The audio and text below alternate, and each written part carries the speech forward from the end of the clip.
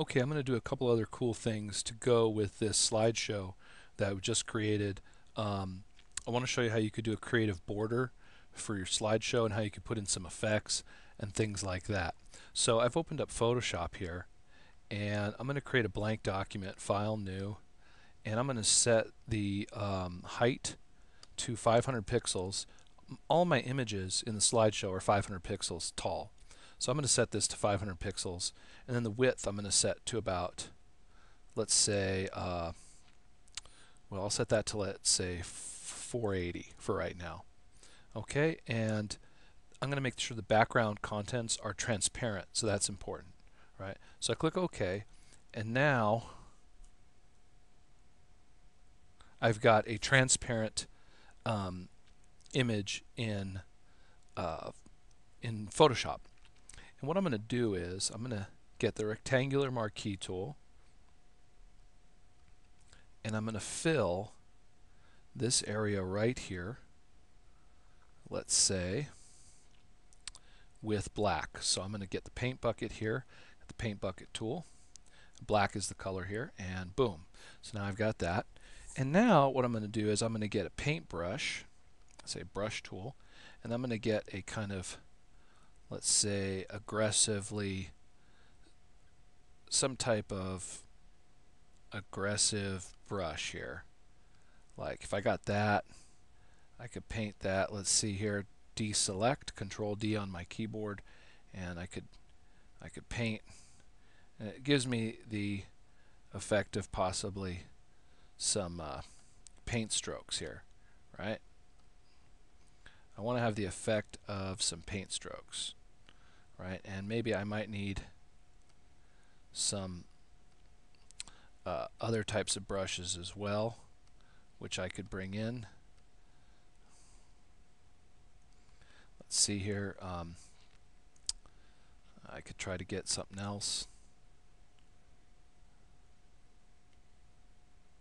See if I do that. That's pretty aggressive. But I want to get rid of this black line. But I want it to look like paint strokes.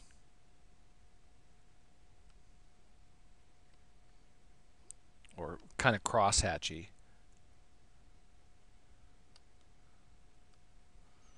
And I might want to erase some too. So eraser tool. I can get the same type of tool going back out to erase back in if I've gone all the way to the edge here.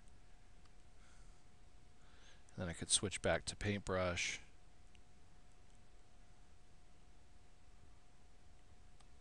And then switch back to eraser. So I just kind of want this artistic painterly edge here on the top and bottom. And what I'm going to do is I'm going to use this as a mask for my slideshow. Alright, so that's it. So right now I'll say File, Save for Web, and I'm going to need to save this in a format that allows me to have transparency. And so what I just want to make sure I go back there. What I did was I said File, Save for Web, which is a good option if you have a low resolution image, which I do. And JPEG will not allow me to save transparency. So I'm going to go to PNG 24, and transparency is check marked, right? And now I can click Save, and I will save it to my folder here, and I'm going to call it Mask. Okay, so there it is. It's called Mask. Now I'm going to switch to Flash, and in Flash I'm going to go back to Scene 1 to the main timeline. Alright, so I'm going to go back to the main timeline, and I'm in Flash, and here is this slideshow. If I select it, you can see it says slideshow right here, movie clip, MC slideshow. And what I'm going to do is I'm going to encase this movie clip in another movie clip, right? Kind of like a rushing nesting doll. I'm going to stick this movie clip inside of another movie clip. So I'm going to select this movie clip, MC slideshow, and I'm going to say modify, convert to symbol, and I'm going to put it into another, and I'm going to call it MC slideshow holder. So this holds this movie clip. So I'll click OK. And so now, if I select it, you see it says MC slideshow holder. If I double click on it, I'm inside of it, and inside is MC slideshow. And now what I can do is I can make a new layer, right? And there's my MC slideshow, and I'll call this layer mask, and this is where I'll put my mask. Okay, I've got this mask layer, and I'm going to import my image right to the stage here. So import to stage, and I'm going to go to my desktop, find the folder where all my files are in, and there it is. There's my mask.png. Okay, and it pops right in. Now, my mask.png is the right height. All right, notice it's the right height. It's a little bit wider than I needed it to be, just because some of my images are more narrow or wider, so I just kind of wanted to make it wider in case I had a square image, then I could have something bigger. But I'm just going to place it right there, right on this registration point, and there it is. And it's a mask, right? So it should mask out on the top edge and the bottom edge some of the stuff underneath it. So and what I might want to do also is, well, first of all, let's see if it just works like that. So what I'm going to do is double click on the symbol next to where it says mask. You double click right there, turn it into a mask, click OK. Now that's a mask. And then on the layer underneath, you double click on the symbol and turn that into the masked ED layer. So now it's a special layer property. So now this layer, the property of the layer, it's a mask layer, and this is a masked layer. And if you lock both, you should see it take effect. And you can see here that the bottom edge and the top edge are not affected, right? So there's a problem there, right? So what do I need to do to fix that? Well, this guy that I brought in, this ping file, what I might want to do is I might want to convert it from a bitmap, right, from a PNG file to a vector image, and then that might work better. So I'm going to select it and say modify bitmap, trace bitmap, and I'll say color threshold. I'll say color threshold 2, right? And then minimum area, I'll say 5 pixels. Few corners, many corners, normal. Curve fit, we'll say normal, and click OK. And it changes this object right here into a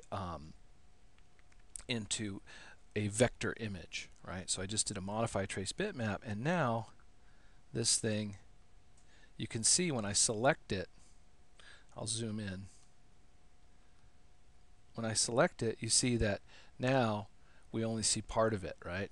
Only part of it is showing, right? This is the background, this is the image. You can see that it's just part of it.